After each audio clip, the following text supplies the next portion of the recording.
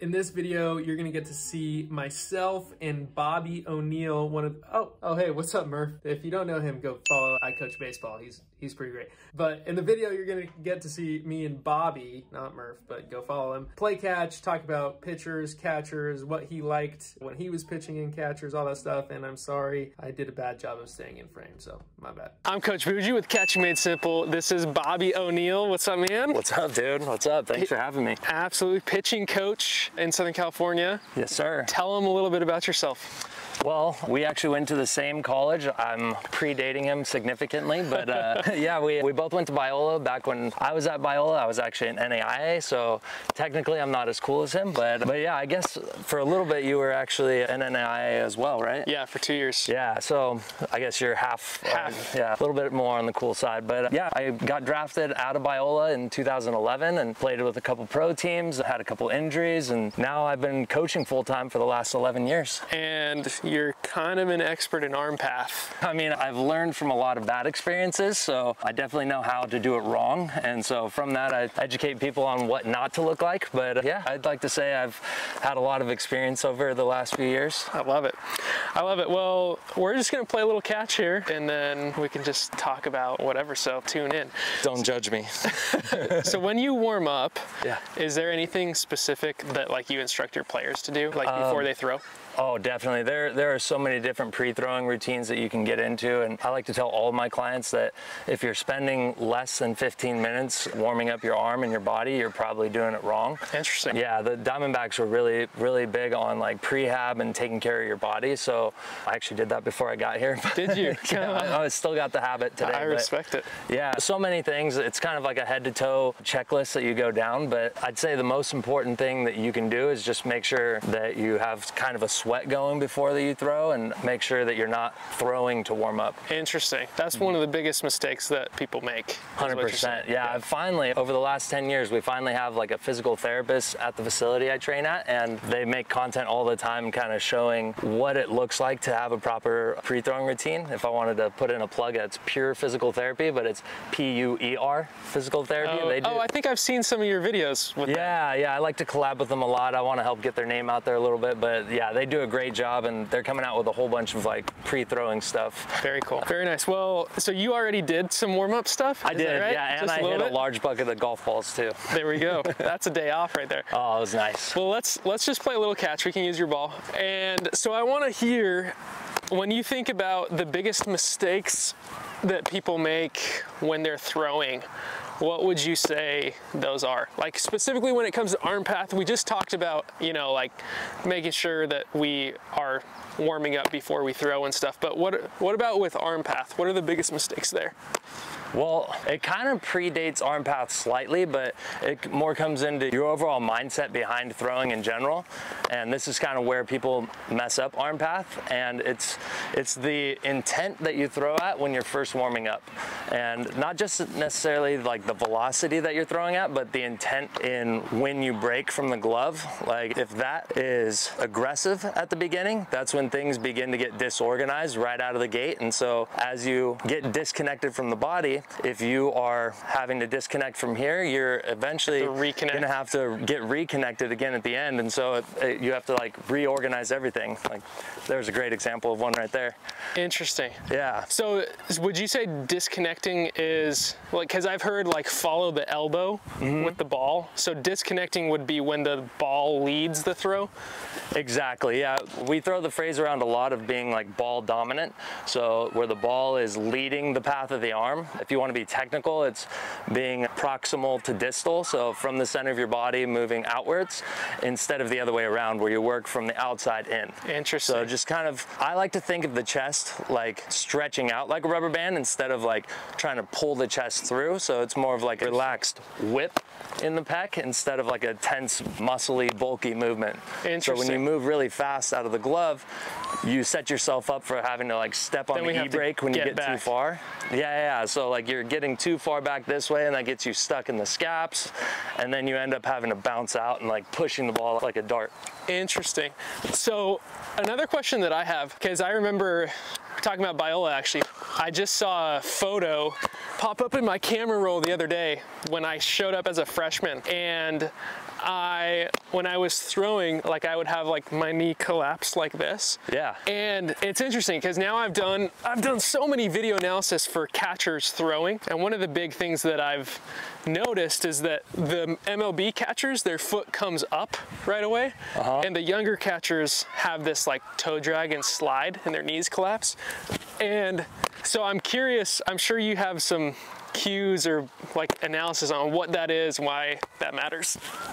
100%. And I found out last year through one of my Instagram comments that that's called trail leg hip flexion. I actually had to Google that when someone commented that, but trail leg hip flexion is where your ankle and your knee are kind of following your hip, and so your hip is going from extension here into flexion.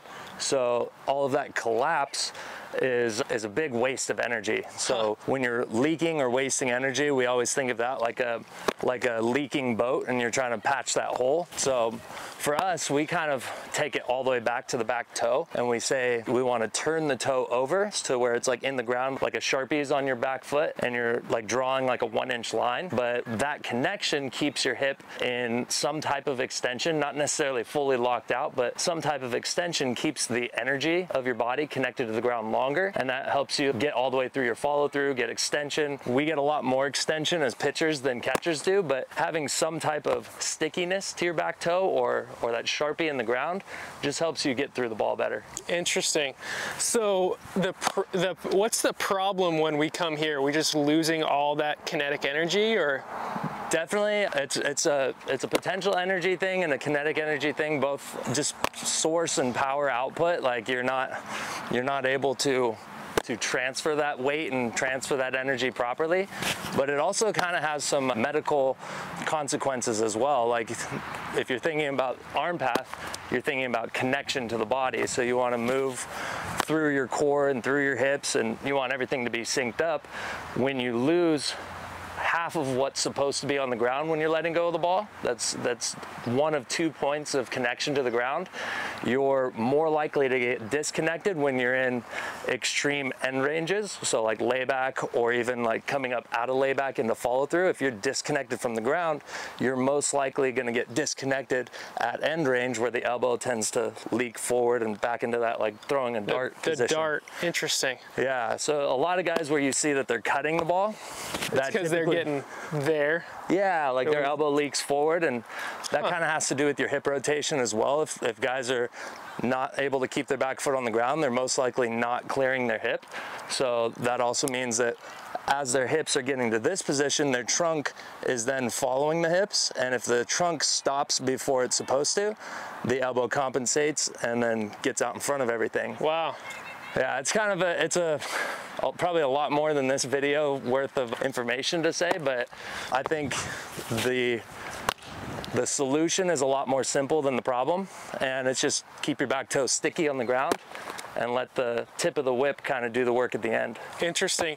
So we're gonna make a short form video on this later today, but one of the other big problems that I'll see with catchers a lot of times is like when we do our transfers, we'll keep our elbows down here, and I always stress getting the elbows high, and I think I know why it's so important, because of what we were just talking about earlier of how the humerus will rotate in the shoulder socket. But why, like what problems happen if our elbows are down when we go to throw? So there's a lot of problems. I'd say if I could really quick, I'm just gonna come up to you and I'm gonna punch you in the face. Okay, if I'm gonna punch you in the face, I'm gonna punch you from up here. I'm not gonna punch you from here, right? Maybe if I'm uppercutting, but even then, there's so much more. This is the knockout punch, yeah, where your elbow and shoulder and everything is all in line, and you're going into that like shoulder blade retraction, and then you're going into that full like explosive power position. We refer to this spot as the power position, where you're kind of above your armpit hairs, but not above your shoulder and not getting into the ear. So like a scapular winging would be getting too high above this position, or not scapular winging, inverted W. Oh, and, yeah, that's what Strasburg had. Yeah, so if you get like too high up in there, then you'll drop down below, and that's kind of the second problem. If you stay too low, your hand is gonna flip and your elbow is gonna be low here. Yeah. And then that position then forces you to have to throw uphill, where your elbow has to climb to the top to get to that position. And then you have to come back down. Yeah, so it's like, it's just a lot of movement, and that leads to like valgus overload or just medial elbow leading, where you're getting into that dart position again. Interesting. Yeah, so neutral chest, elbows at shoulder height. You want to feel like you're deep into scapular retraction when you're flipping the hand. I think all of those things kind of just lead to that power position. We train this position a lot. Interesting. Yeah. Well, I mean, it makes sense because like, if you can't get the launch, it's like the stance almost for catching, right? And I say all the time, a good stance makes everything easier, a bad stance makes everything harder. And that's like same thing for this power position. A good power position fixes most everything, and a bad power position leads to all sorts of injuries. 100%. And I think what I like the most about even just your name, Catching Made Simple, like I love the mindset of doing things simple. So the problems are always way more complicated than the solutions. Yeah, like it's so much more complicated. Are you fully rocking on like Spotify and everything? Yeah. Nice. You getting good retention or good viewership? You know what? I think so. I mean, I don't really know. Like, it's nothing compared to like the views on short form and stuff, but yeah. I mean, it's been good. It's just been fun to be able to have a little bit longer format to go more in depth, because I've thought about this stuff so much, and I want to turn it into a book. Interesting. And so I'm also a much more verbal processor than like a written processor. So it's fun for me to kind of have the constraint of a podcast episode where I need to focus on one topic, and I can very easily make a presentation on it. But writing like the chapter is fairly hard. So the podcast has been a fun kind of constraint or vehicle for me to be able to actually like really get those ideas out of my head and into like a real thing, if that makes sense. Yeah, that's awesome. So then I would love to talk with you a little bit about like pitcher catcher stuff. Like, what do you look for in a catcher? Like what's good versus bad look like? So no offense to anyone who's caught me in the past that is watching this, but I've only had a limited number of good catchers my entire career. And a couple of them were at Biola. So all of our alma mater are in the clear, but a lot of high school guys, a lot of college guys, a lot of pro guys just really struggle framing the outer half. And so at least historically for me, I was a big like horizontal guy, so I had a lot of arm side run. You're a two-seam slider guy? Mostly just two-seam. That's why I'm not in the pros anymore. Fair enough. I formed a cutter, or I learned a cutter at the tail end of my career, but it was met with an injury at the same time, so I didn't quite get to capitalize on that. But yeah, just being able to command my quote bread and butter pitch was very tough when I was not like 100% confident in my catcher's ability to take that thing from, let's say, 2 feet this way, because I was a low 3/4 guy, and then go across the plate and then run it back 19 to 21 inches of horizontal movement. It's kind of like a snake movement coming back. So a lot of guys didn't have the ability or the strength to pull that pitch back in for a strike. Yeah. So that was always the biggest thing for me, is if you can't frame, it's going to be really tough for me to get on the same page with you. And then I'd say the second thing. That's such a great quote. If you can't frame, it's going to be really tough. Really what that quote is if you can't frame, I don't really want you catching me. Is really what it is. That's what it is, because I was a contact pitcher, but if I needed a put away pitch, it was always going to be my two-seam, like freezing them on the outer half. So especially to righties, like lefties, I could kind of mess up with my changeup pretty good, but righties, I didn't have that dominant put away slider. So I really relied heavily on that freeze them up on the outer half, 1-2 or 0-2. And so like that, to me, that was always a super valuable person, as the person who had the forearm strength and just like the awareness, like spatial awareness to wait for it. A lot of guys would go out there and then pull back at the end and a catcher or an umpire wouldn't call it. So to me, like the guy who was patient and the guy who had good ability to frame and stick a pitch, that was always gold for me. Interesting. So do you know what the bounce is? I watched that video. Did you watch that video? Yeah. So in that video, the one with Cruz, is that the one that you're talking about?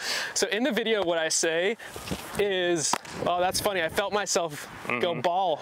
I was holding back, not interrupting you. I did it I've done it like probably 6 times since we've thrown. I got so mad at myself. That's funny. Yeah, dude, because once you feel that arm path and you feel the connection, like if you don't do it like that, it just feels inefficient. Yeah, so do you want to know what you did on that one? Yeah. Okay, so you had the good path, you were right here, but then you arrived there too early.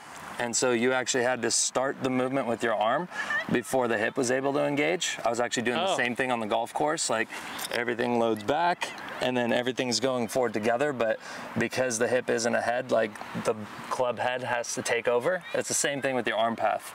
If you don't give yourself time to initiate through the lower half, this is going to reach end range and start traveling out. Forward. Yeah, the arm path just naturally wants to stay in motion. It doesn't want to stop up here and wait for your hips to get going. So if you can kind of be patient with the arm path, even if you are starting from that chest or from up here, wherever you break your hands from, as long as you're patient. Don't go until that hip fires. Right, and don't even think of it like firing. I was listening to an episode that Ben Joyce was in, and he talks about like smoothly and calmly getting into hip rotation. Like that's not a firing movement. That's the pull back of the rubber band to snap the chest through. So this is the release of the rubber band. This is the stretch of the rubber band. Interesting. Yeah. Dude, I'm learning so much from you right now. I got you, bro. This is cool. No, that was just one of those like spur of the moment thoughts. That's why I wanted to film this long form though, because this is what always happens with me and Cruz. We'll be doing stuff and then all of a sudden we'll be talking about some really awesome stuff that I know that like some people would be really interested in. Yeah. But then we don't film it because we were only filming the short form stuff. So that's why I wanted to play catch with you and film this. No, I love it. Anytime I get to play catch, I love it. I got to play catch with my wife more. I keep telling her that I'm going to, and then by the time I'm done for the week, I've thrown like probably 17 long toss sessions and my arm's just hanging because I always got to try to be the bigger fish with my younger clients. So I'm constantly trying to show off, and I'm not 25 anymore, so I end up being exhausted and then we don't get out to the field. Fair enough. So what I was saying about the bounce is in that video with Cruz, what I say is the bounce happens when the glove comes up and then down. Right. What it really is it's anytime your glove approaches the ball from the center of the plate, that's when you'll bounce. And so the guys that were like, and this is partly just how like receiving has changed, but this is why you see guys starting down and working up. And it's the same thing like on this outside pitch, right? Where if I'm approaching it from the inside, I'm gonna have to bounce my glove to bring it back, and I'm actually probably going to take it out of the zone just a bit, and then there's going to be this big force transfer. It's going to look like a bounce, and it most often happens on this pitch, but it happens anywhere. So anytime that we approach the ball from the center is when we get screwed. And so that's why it's so tough, because like when you're in your stance, like if I was to chuck a ball at you right now, see what'd you just do with your hands? You put it right in front of your face. Yep. And so that's why it's so hard, because you have to like retrain your brain and your eyes to like say that it's good for your glove to be down and like kind of to be in a defenseless position. Right. And that's why it's so hard to catch guys with higher velo, because when you're not sure where it goes, your hands just automatically creep up, which then makes you stab at everything.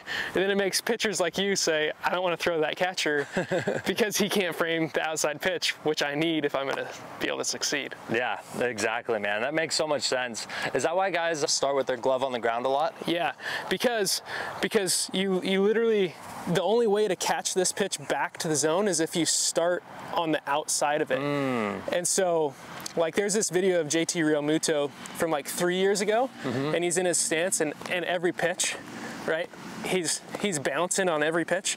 And now you'll see him, and he's down here, and he's one motion. He'll slide over, get to it, bring it back. I love it. So he works from low to high? Yeah. Okay. And but then again, same thing, like on this pitch, like on the high pitch, you don't necessarily want to work low to high here. Right. You actually want to get on top of it. And so wherever the ball is, you want to get like just a tiny bit outside of it, like compared to the center of the zones. Right. Like if you have a dot here, wherever the ball is, your glove should be like just a little bit further away from it, because that's the only way that we can actually catch it back. That makes sense. That definitely makes sense.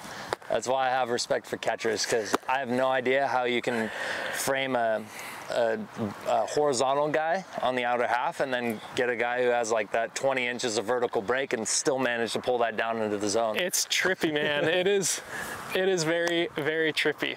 Yeah, that's awesome. Scoot that way a little bit. This way a little bit? Right there. There we go. I love it. Okay, so let's wrap up with one more little segment of this. Of the best catchers that you had, let's kind of highlight best versus worst. You don't have to mention any names. Okay.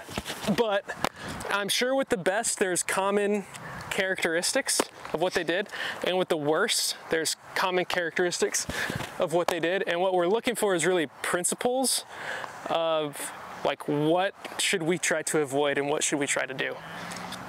I think it could be summed up with one word: lazy. If a catcher's lazy, I don't even want to see him.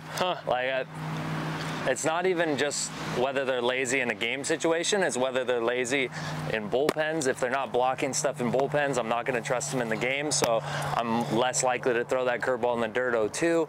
If they're lazy, I'm less likely to trust them when they're putting pitches down, because are they putting that pitch down because they think it's going to get the batter out, or because it's going to make them have to work less?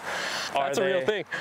Yeah, like the mindset of a pitcher is, it's like, I'm 100% confident in the pitch I'm throwing, but if someone else is making me not confident, I'm not going to throw it, because I don't want to put my ERA and my career on the line because of someone else's mistake that doesn't even get recognized in the stat line. Like, that's all on me. So I want a catcher who I have good chemistry with, who I know is going to work their butt off, and that starts in the bullpens, and it starts with how even they have their stance. Like, the guys who can like do the splits basically are basically the guys I know who are putting their work in off the field and getting their mobility work.